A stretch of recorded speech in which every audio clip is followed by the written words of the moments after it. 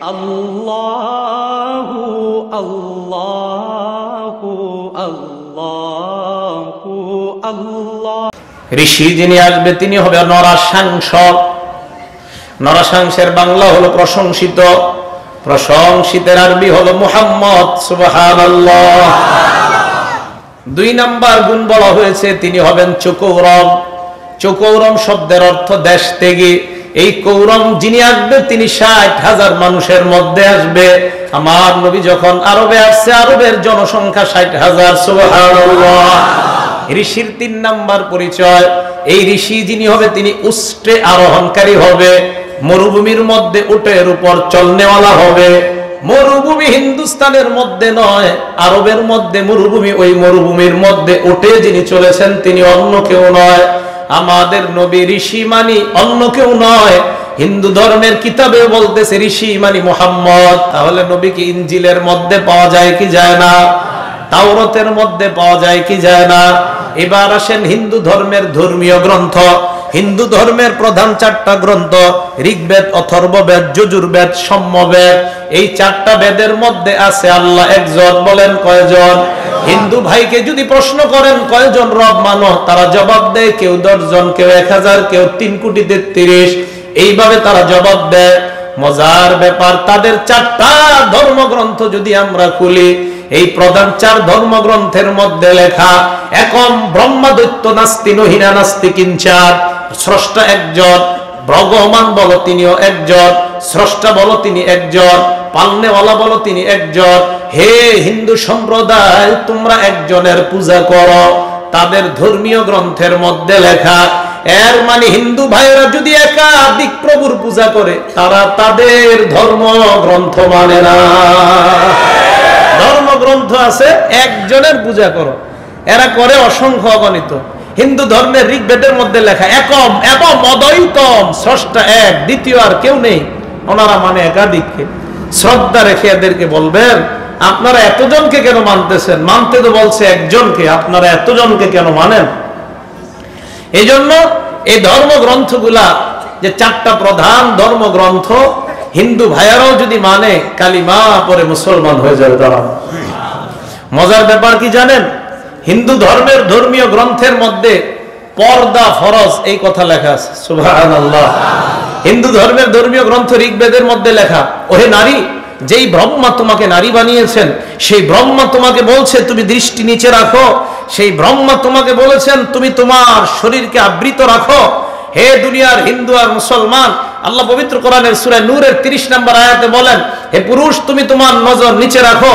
31 নম্বর আয়াতে বলেন, কুল্লিল মুমিনাতি ইয়াগদুদনা মিন আবসারিহিন্না, নারীদেরকে আপনি বলেন দৃষ্টি নিচে রাখার জন্য।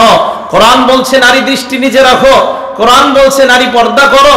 ঋগ্বেদ বলছে তুমি দৃষ্টি নিচে রাখো, ঋগ্বেদ বলতেছে নারী তুমি পর্দা করো। ইসলাম ধর্মে পর্দা যেমন ফরজ, হিন্দু ধর্মেও পর্দা ফরজ। হিন্দু ধর্মে স্রষ্টা একজন, ইসলাম ধর্মেও স্রষ্টা একজন। তাই সূরা আলী ইমরানের মধ্যে আল্লাহ বলেন, ইয়া আহলাল কিতাব তাআলাউ ইলা কালিমা সাওয়াইন বাইনানা ওয়া বাইনাকুম আল্লা না'বুদা ইল্লাল্লাহ। হে আহলে কিতাব, এই জায়গায় আহলে কিতাব দ্বারা যদি ইহুদি খ্রিস্টান উদ্দেশ্য, আমরা কসম করে বলতে পারি সারা পৃথিবীর ধর্ম মানে যারা, প্রত্যেকটা ধর্মের মানুষ যদি তাদের ধর্মীয় গ্রন্থ মানে, আল্লাহর কসম প্রত্যেকটা ধর্মের মানুষ তাদের ধর্মগ্রন্থ পড়লে ইসলামে প্রবেশ করতে বাধ্য হবে, কোনো সন্দেহ নেই। ধর্মীয় গ্রন্থ পড়ে না, এই হলো সমস্যা। তাদের একটা ধর্মীয় গ্রন্থের নাম অথর্ববেদ। কি বেদ? অথর্ববেদের মধ্যে তারা বলছেন ঋষি আসবে একজন। কে আসবে? বলেন কে আসবে? ঋষি। এই ঋষির অনেকগুলা গুণ বর্ণনা করা হয়েছে। এর মধ্যে 1 নম্বর, ঋষি যিনি আসবে তিনি হবে নরাশাংস। নরাশাংসের বাংলা হলো প্রশংসিত, প্রশংসিতের আরবি হলো মুহাম্মদ। সুবহানাল্লাহ। 2 নম্বর গুণ বলা হয়েছে তিনি হবেন চকৌরম।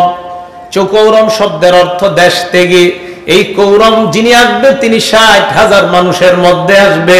আমার নবী যখন আরবে আসছে আরবের জনসংখ্যা 60,000। সুবহানাল্লাহ। ঋষির 3 নম্বর পরিচয়, এই ঋষি যিনি হবে তিনি উষ্টে আরোহণকারী হবে, মরুভূমির মধ্যে উটের উপর চলনেওয়ালা হবে। মরুভূমি হিন্দুস্তানের মধ্যে নয়, আরবের মধ্যে মরুভূমি, ওই মরুভূমির মধ্যে উঠে যিনি চলেছেন তিনি অন্য কেউ নয়, আমাদের নবী ঋষি মানি অন্য কেউ নয়। হিন্দু ধর্মের কিতাবে বলতেছে ঋষি মানি মুহাম্মদ। 4 নাম্বার, ওই ঋষির পরিচয় দেওয়া হয়েছে, যেই ঋষি হবেন তিনি অহিন্দু হবে, মানে হিন্দুস্তানের কেউ হবে না। এ বাংলাদেশের হিন্দু সম্প্রদায়ের ভাই, আপনাদেরকে হাত পায়ে ধরে বলি, আপনাদের ধারণা ঋষি যিনি তিনি হিন্দুস্তানের, কিন্তু আপনাদের ধর্মীয় গ্রন্থের মধ্যে লেখা ঋষি যিনি হবেন তিনি হিন্দুস্তানের বাহিরে হবেন। এবার আপনারা বলেন আরব এটা হিন্দুস্তানের মধ্যে না বাহিরে? আমাদের নবী হিন্দুস্তানের থেকে আসে নাই, আরব থেকে আসছেন। 5 নাম্বার, ঋষির পরিচয় দেওয়া হয়েছে ঋষি একাধিক বিবাহ করবে, আমাদের নবী বিয়ে একটা করছে না, একাধিক।